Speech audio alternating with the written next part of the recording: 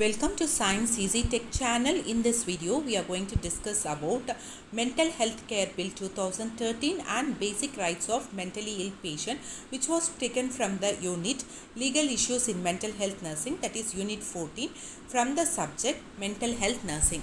This is my Part C video. Already I have posted Part A and Part B, which deals with admission procedures, Indian Mental Health Act and discharge procedures respectively. So this video will be useful for Bsc Nursing third year students as well as post-basic Bsc Nursing. Before moving on to the topic, if you are new to Science Easy Tech channel, just take a moment to subscribe our channel and also to press the notification bell icon in order to get connected with our latest updates. Let's move on to the topic. Mental Health Care Bill. This bill was passed in the year 2013. So this bill, what is the key features of this bill is every person shall have the rights to access mental health care and treatment from services run or funded by government. Like government general hospital, we are going for all physical ailments or any physical diseases like that. For psychological or mentally ill problems or mental health issues also, every person has the right to access the government hospitals as well as healthcare agencies which are funded by the government.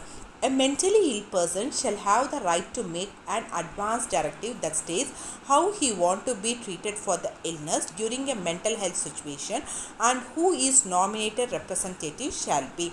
Okay, so here the person, a mentally ill person, suppose if he is going to have episodes of his mental health illness, exaggeration of his mental stage illness at that time, or if he is going to suffer from any critical illness or any aggravation of his physical health or mental health, that time how he has to be treated or how he has to be taken care. Or suppose if he has been expired due to the illness, how the last rites can be performed and who can be the guardian for him to take care of.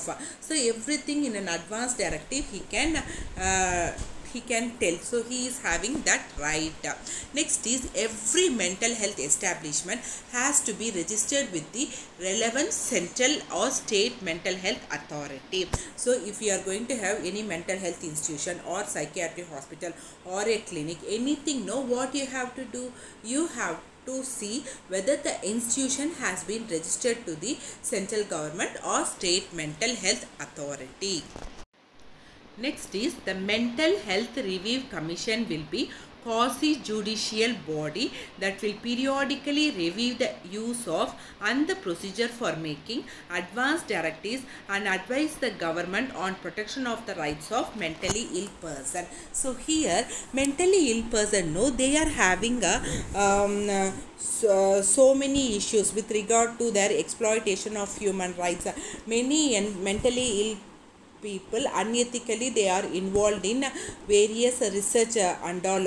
Okay, so to avoid these, the government's responsibility is to protect their human rights as well as their safety, and also what are all the regulations. Periodically it will revise the advanced directive procedures and all, no, so it will revise it periodically and it will be reviewing it, and if at all any changes has to be there, that also will be reviewed by what commission? That is Mental Health Review Commission.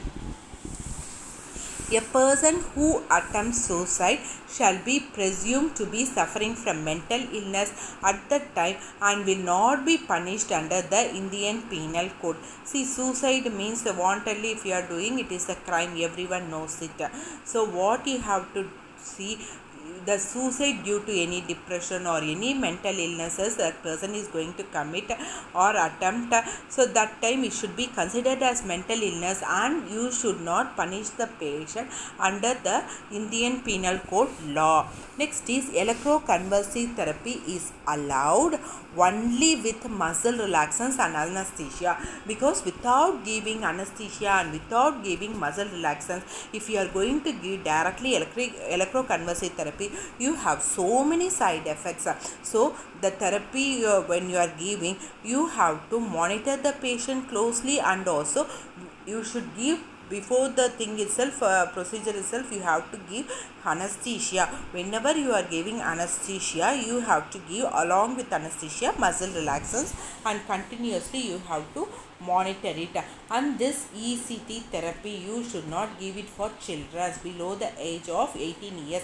That is minor children, you should not give this ECT therapy. It is completely prohibited. So let's see what are all the chapters which comes under this mental health care bill 2013. Chapter 1, preliminary information or definitions or short titles like what is a psychiatric hospital, who is a psychiatrist, who is a psychiatric patient, like that and all. Next is chapter 2, mental illness and capacity to make mental health care and treatment decisions. This is more or less something related to advanced directive. So what and all, where and all he can get treatment, like that and all, he himself can decide. The patient himself can decide mental illness and capacity to make mental health care and treatment decisions. Then chapter 3 is advanced directive. Already I have explained about advanced directive. And chapter 4, nominated representative. So he should have a representative whom he is nominating. Okay, so to take care of the patient, okay, to look after the patient's property or a guardian, whatever it may be, like that. Next is chapter 5, rights of a person with mental illness. See, human rights is for all. There is no rich or poor, there is no one suffering from physical illness, mental illness. Everyone are going to have the basic human rights that is applicable even for mentally ill patients. Then chapter 6 deals with duties of appropriate government. What is this appropriate government? Means duties of state government, duties of central government. So government means you have state government as well as central government. So what are all the duties of the state government with regard to mentally ill patients taking care, or mental health institutions, or reviewing everything, and similarly that of the central government. Next is chapter 7, central mental health authorities. So I have told two types of government is working on this mental health illness. So what in chapter 7, what are all the central mental health authority responsibilities, everything they have given. And chapter 8, state mental health authority responsibilities they have given. And chapter 9, finance, accounts and audit. Okay, with regard to what? With regard to mental health institutions, psychiatric hospitals, how much budget has to be allocated, whether the budget has been utilized properly, and periodically they will be doing auditing and all. Okay, next is chapter 10, mental health establishments. Establishment means, suppose if you are going to start a new mental health hospital or a psychiatric clinic, what are the basic norms, rules, regulations, statutory instructions, everything you have to follow. That and all you have to consider before starting a mental health establishment. Chapter 11, mental health review commission. Already I have explained about mental health review commission in my previous slides. Next, chapter 12, admission of the patient and treatment, how you have to give treatment and discharge of the patient. And chapter 13 deals with responsibilities of other agencies. Other agencies can be not only state and central agencies, other voluntary, non-voluntary organizations, and some other departments which are linked to this mentally ill patients, like social workers, so occupational therapists, like so many agencies, governmental agencies, voluntary organizations and all, no. So everything, international agencies, WHO, like that and all, it can come. Okay. Chapter 14, restriction to discharge functions by professionals not covered by profession. So only the professional person, suppose if the patient has to be discharged, only a psychiatrist should decide whether the patient is eligible for discharge or not. So other general practitioners, they cannot tell this the patient is eligible for discharge. Next is chapter 15, that is offences and penalties. So offences and penalties means, so any penalty, suppose if any norms or regulations are not followed with regard to mental health institutions, or any violation of basic rights of mentally ill patients. So what are all the offences and what are all the punishments or penalties, you have to pay it off. Next is chapter 16, deals with miscellaneous, whatever the things which have not been covered in all these 15 chapters, other some miscellaneous points will be there, no, that have been covered in chapter 16.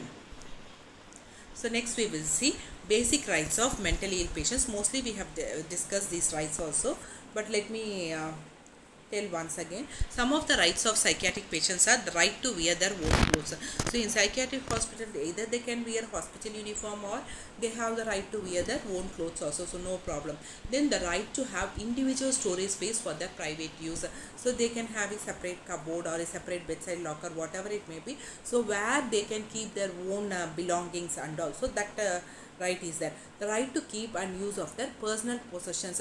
So they can have a private space for keeping their clothes, whatever it may be, for keeping their cosmetics, anything like that, whatever there are things, whatever they are having, like their plate, glass, everything. And the right to keep and use their own personal possessions, suppose any ornaments, anything. Okay, so what they are buying, not necessarily gold I am talking about, anything, so they can use it to offer.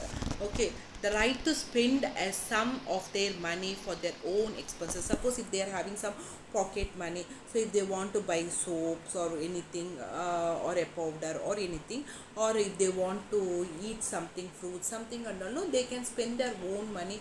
They can give the money to someone and ask them to get something for them, like snacks, anything like that. So for their own purpose, they can spend the money for their own expenses. The right to have reasonable access to all communication media like telephone, letter writing, mailing, everything. Okay, so they can have, suppose if letters are coming, they can have access to the letters. Suppose if any telephone relatives are calling, means they can have access to that communication media, writing, mailing, okay, writing letters, everything. So the right to see visitors every day, the right to see visitors every day, they have visiting our times. So visitors are coming, means they can see them. The right to treatment in the least restricted setting. In the least restricted setting means with the minimal restraints, unless and until it is necessary. If the patient becomes violent, you can go for restraining, otherwise no need of restraining. So with the least restricted setting, so they can wherever they want within the hospital premises, they can go and they can come back. So that is not necessary. If mentally ill means they have to be tied like that and all, it is not there.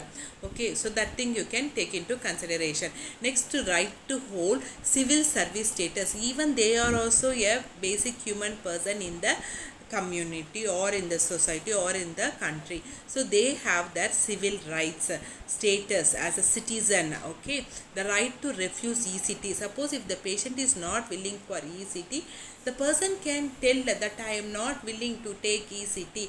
Very thing they can refuse it. Without the patient consent, you cannot force the person to undergo ECT. The right to manage and dispose of property and execute wills. So they also can perform according to their mental health, psychological level. They can also manage their property, dispose their property, and they can write a will also. Okay, after their death, the property should go for whom, like that and all. Okay, so my next video, that is part D video, will be on legal responsibilities of mentally ill patient. Hope this video is clear for you all. If you like my video, please give a thumbs up, share and subscribe to Science Easy Tech channel. My previous videos link I have given in description box, suggested end card and iCard, or you can watch our channel playlist for more nursing related videos as well as videos related to intermediate science subjects. Thank you friends, keep supporting to Science Easy Tech channel.